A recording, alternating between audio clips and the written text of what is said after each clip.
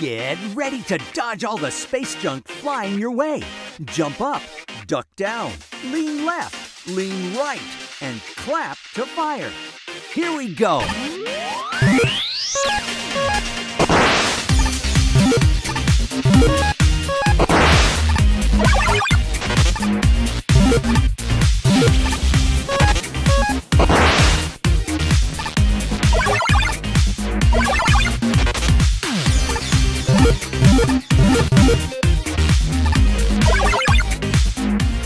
Well done, Space Crew.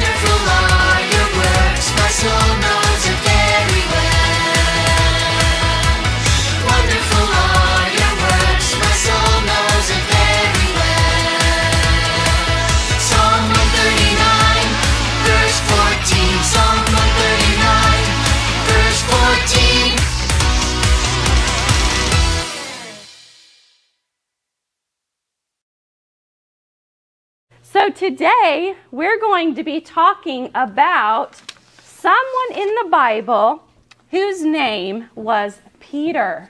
You say Peter?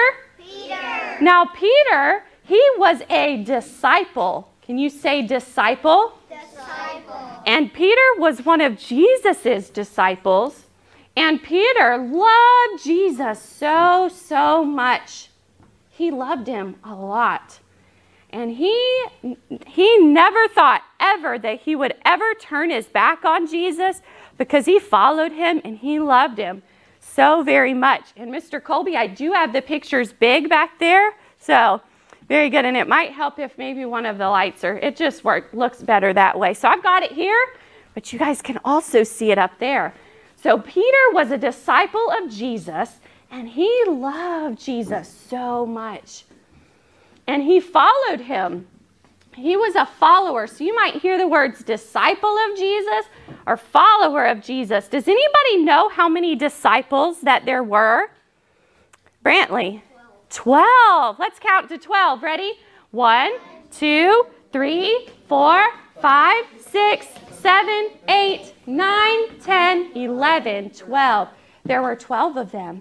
And Peter was one of them. And there were many times in the life of Jesus that Peter would follow Jesus doing different things. Well, there was one time where the disciples had just finished having a meal with Jesus.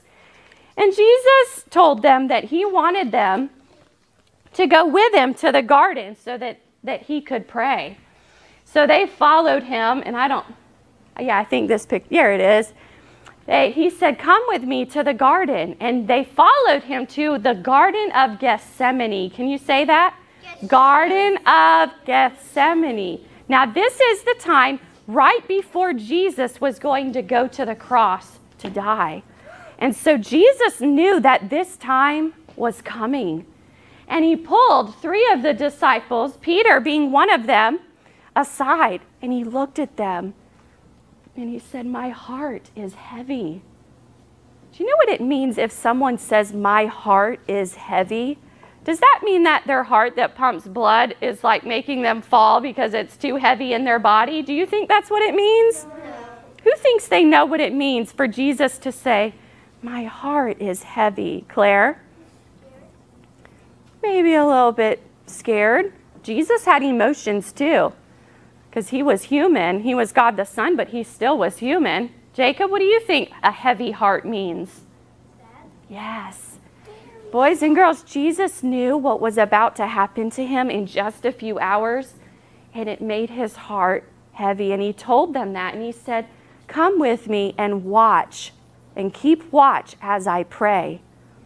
To keep watch. They were supposed to sit there and be watching because he knew that somebody was on their way to get Jesus. And so he asked them to keep watch.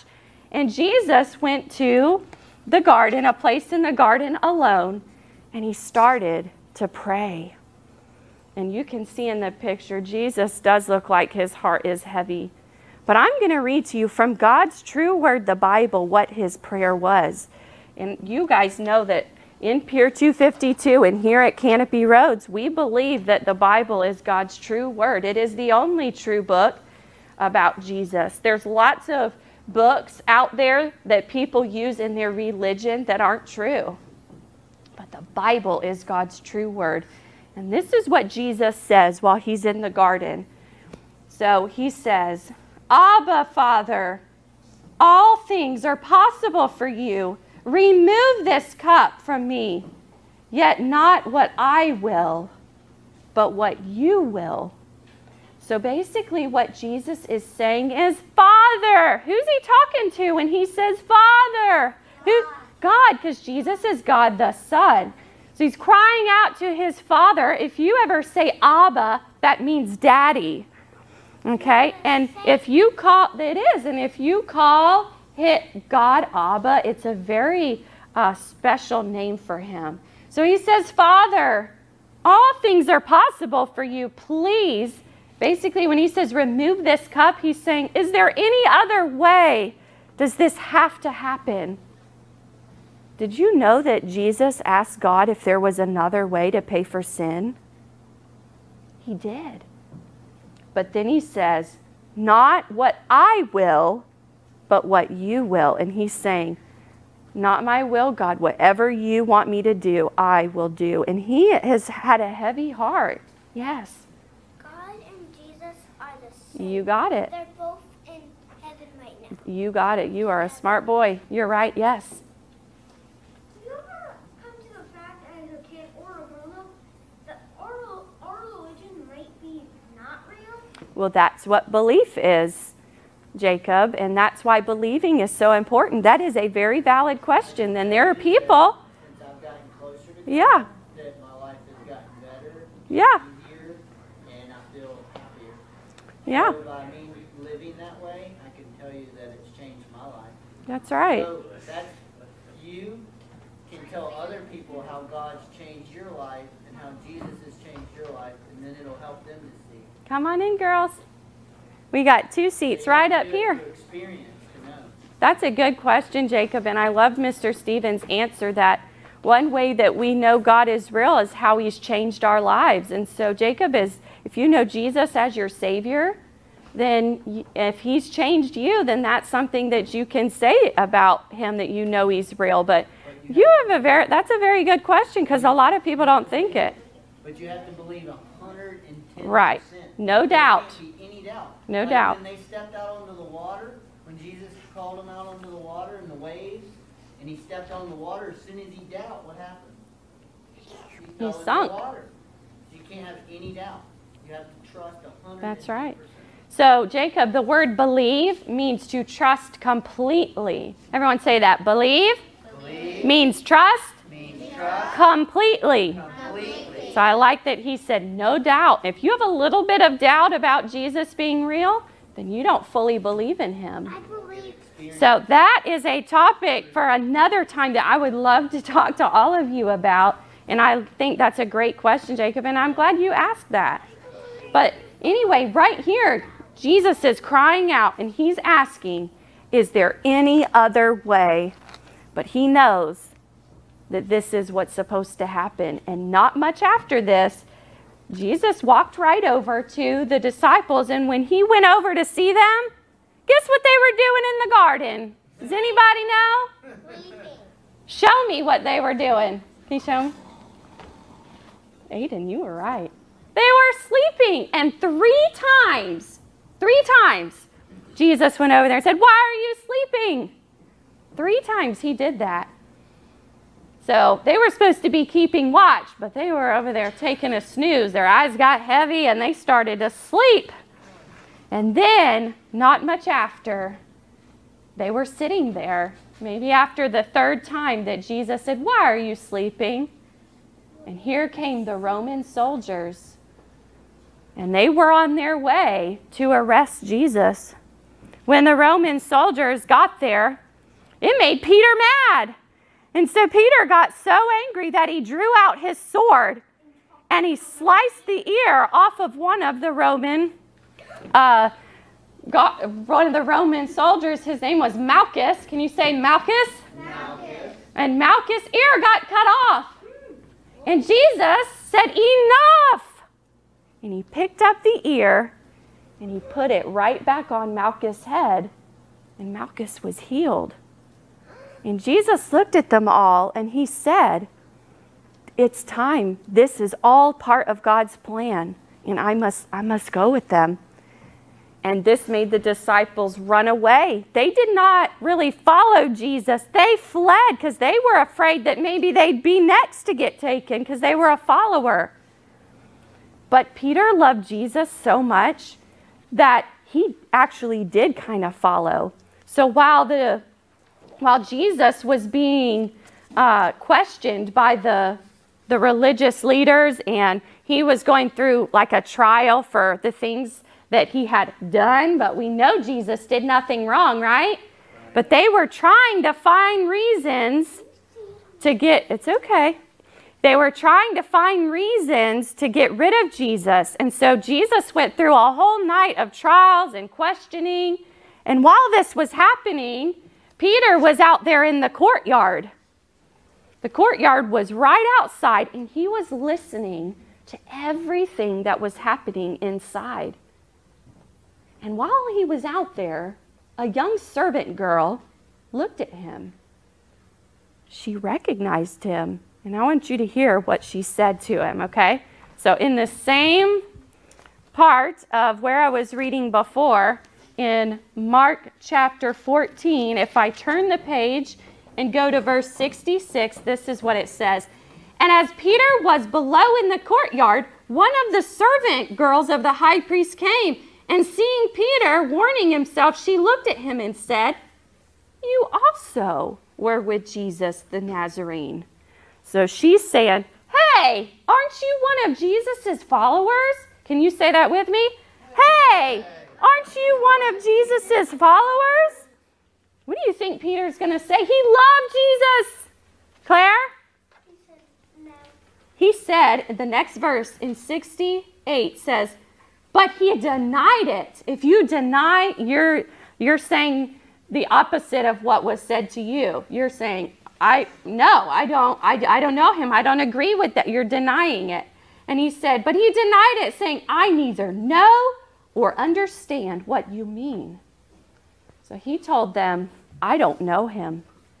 And he did that not once, not twice, but he did that 3 times in the courtyard. And Jesus had predicted that and told him, "Peter, before the rooster crows 3 times today, you will deny me."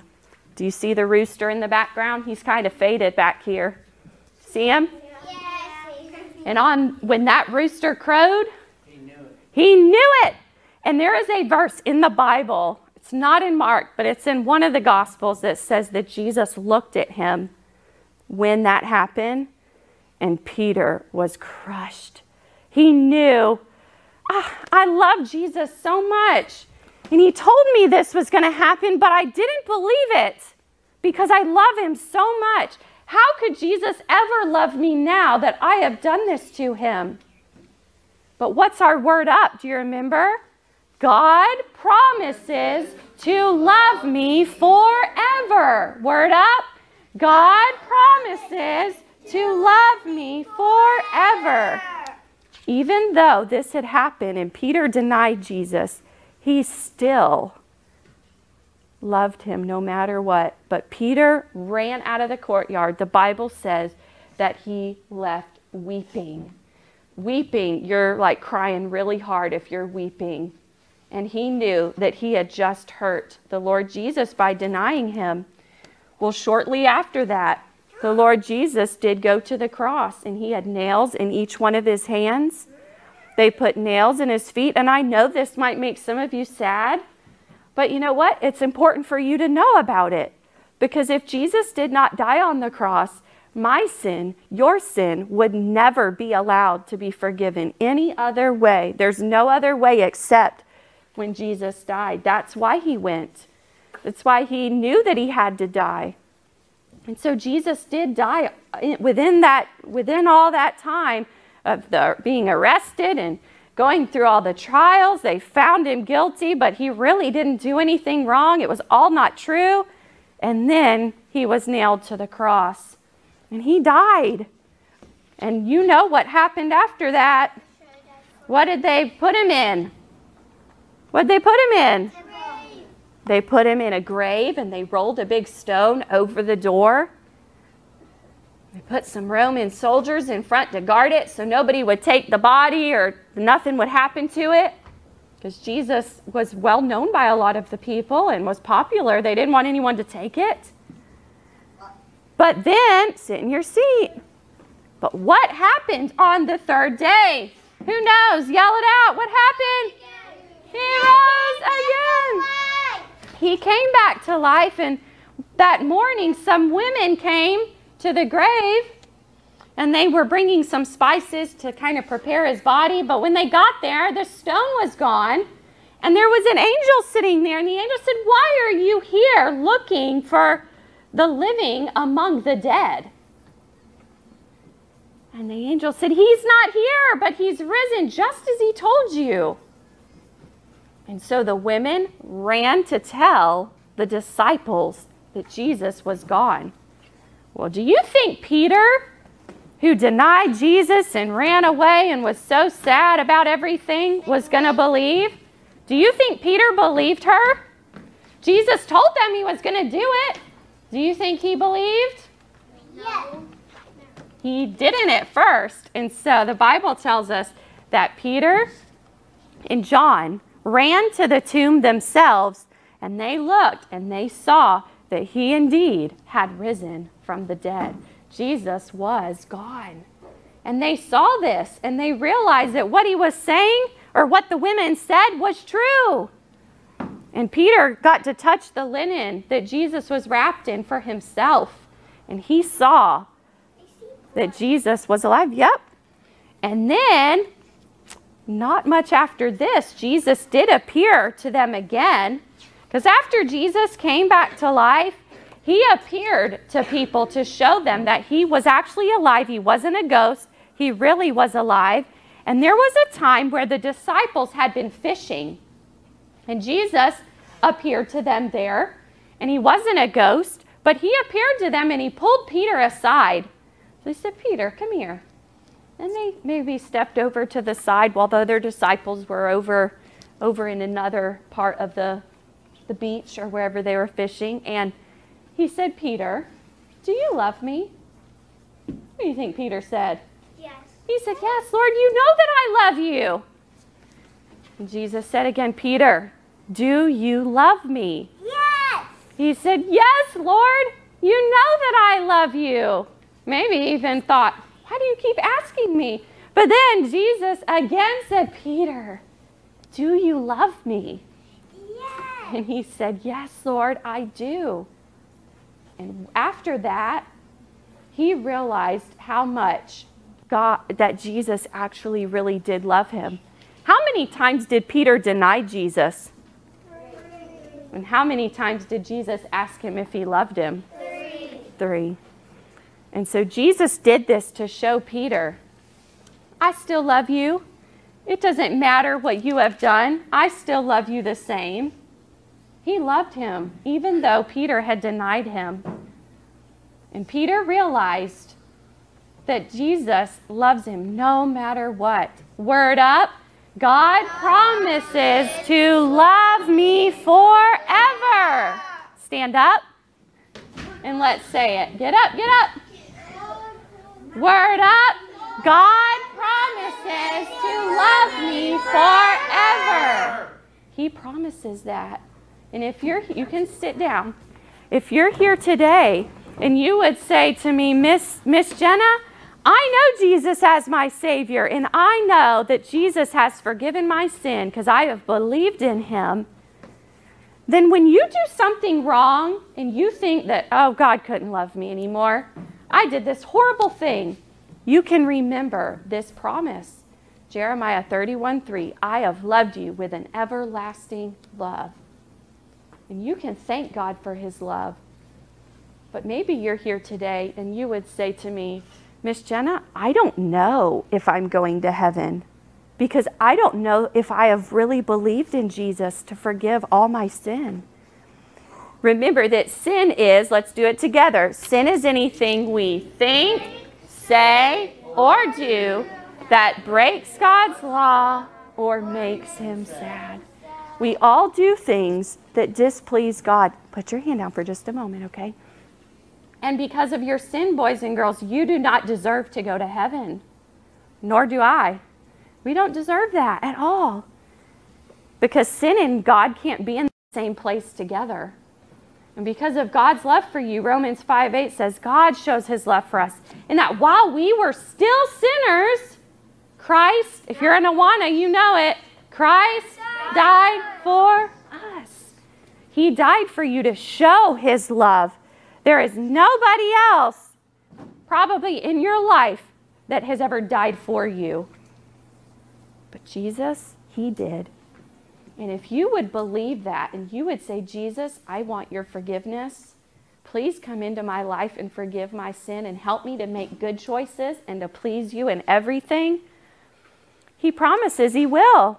But you have to believe all of it, not just a part, all of it. And then when it's your turn to die, you get to go to heaven. You don't really die.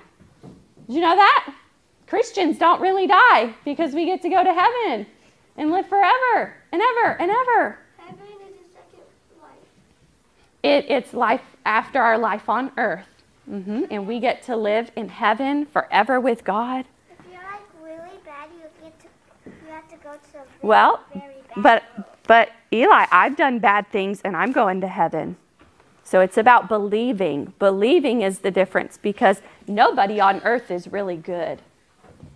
So we all do things that aren't right. And so heaven is a place that you can be one day, but you have to believe in him. And if that's not a choice you've ever made, then you can always talk to one of us about that. Or your parents, we'd love to share more.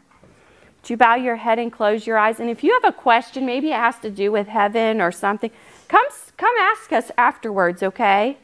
All right, put your hands down. Listen, I do care about what you're thinking, but you can come and maybe ask us when we're finished. Let's pray. Dear Lord, I thank you for this time. Thank you for Jesus that showed his love when he died on the cross. Thank you for this reminder of the story of Peter and how even though Peter denied Jesus 3 times, Jesus still reminded him that there's nothing he could do that would change his love for him. And that's the same for us. And that story was years ago, and it still applies to us today. I pray that you would help us to never forget how much you love us and help us to show our love back to you because of what you've done. And I ask your blessing over the rest of our time together. In your name I pray. Amen. Psalm 46, verse 1. Psalm 46, verse 1. God is our refuge and strength, a very present help in trouble. God is our refuge and strength, a very present help in trouble. God is our refuge and strength, a very present help in trouble. God is our refuge and strength. Psalm 46, verse 1. Psalm 46, verse 1.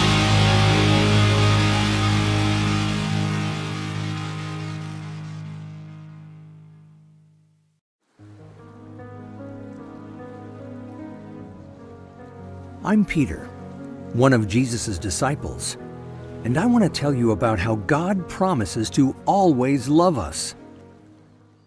One night, I had just finished eating with Jesus and all of the other disciples. Afterwards, we were walking through a garden, and we could tell that Jesus was upset about something. Jesus knew that the time had come for him to do exactly what God had planned. He looked at me, James, and John and said, "My heart feels heavy. Will you stay here and keep watch? I need to pray." We weren't sure what to do. We had never seen Jesus like this before. Jesus walked away by himself.